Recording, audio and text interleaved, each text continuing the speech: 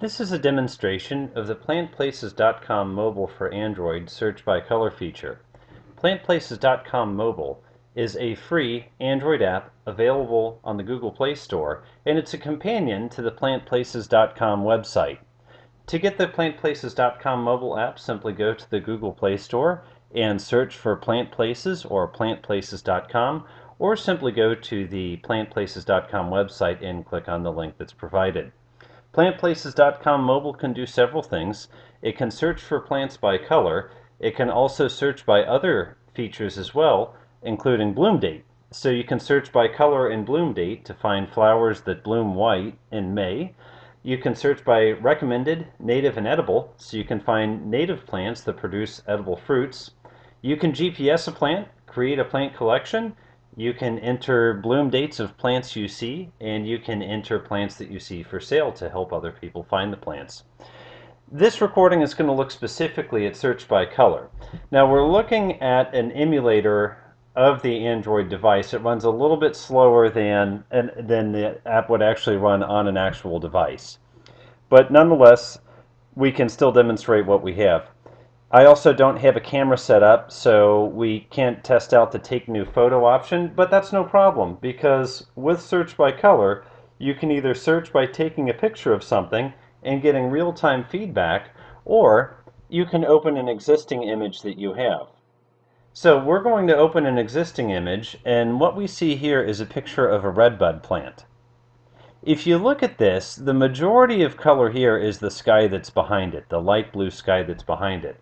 And that's not what we're interested in.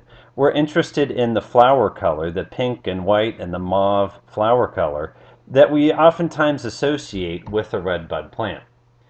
That's not a problem because the plantplaces.com color match algorithm filters out the colors that we don't want and focuses on colors that we'll typically see in plants like mauve and pink and other colors like that. So what will happen after we either take a photo or select a photo is plantplaces.com mobile will count the top 16 colors and show you the top 16 colors, and then you select one. I'll pick, for instance, this light pink color here, kind of pink-white color here. We'll select that, and plantplaces.com mobile will go to plantplaces.com, and it will find plants that match that color, and then it will bring back the photos so we can get a quick view of all of the plants that match that color. And we see here there are quite a few plants with a pink that's very similar to the pink that we saw on the redbud. As a matter of fact, there's that very same redbud. Different picture, but the same redbud.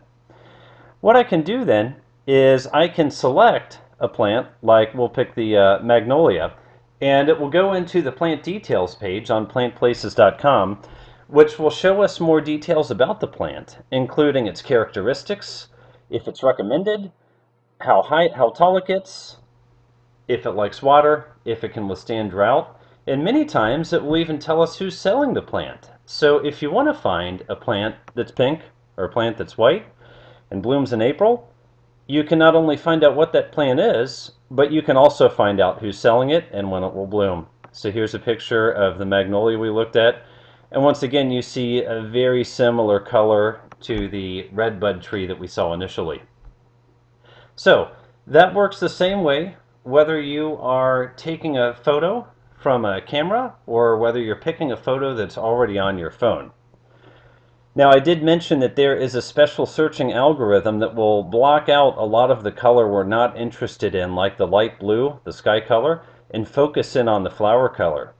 If you wish, you can turn that off. You can look at all colors by simply going to change your preferences. And then there's an option here called color filter. By default, that color filter is turned on, but we can simply turn it off by unchecking the color filter. And then when we go back and we do our color search again, we'll see that we get slightly different results because it's actually going to count the sky color. It's going to show us a little bit of that sky blue. So I choose Open Existing Image, and I'm going to choose our redbud once again. And as it comes back, we see that it now has indexed the sky blue color, which is the majority of the colors of this photo. So you see the difference. With the filter on, it will ignore colors that we'll see in the sky, and it will ignore colors that we oftentimes see in leaves. If you're taking a picture of a flower, that's most the background that you'll have, either leaves or the sky. And the algorithm that we use will block a lot of those colors out, so you'll see only the color that you're interested in. So once again, that's plantplaces.com mobile. In this video, we took a look at the search by color. In future videos, we'll look at the other features it can do as well, such as GPS a plant so that you can make your own plant collection, and also the ability to enter plants that you see for sale or maybe even you have for sale, and also enter bloom dates. The app is completely free. There is no cost. All you need is an Android device, a tablet, or a phone, and you're welcome to download and use the app. As always, we welcome your feedback and your suggestions. If you're on the App Store, it will show you our email address. You can simply click to email, and we would love to hear what you think. We'd love to hear what you like and maybe even don't like about the app and what we can do to make it better.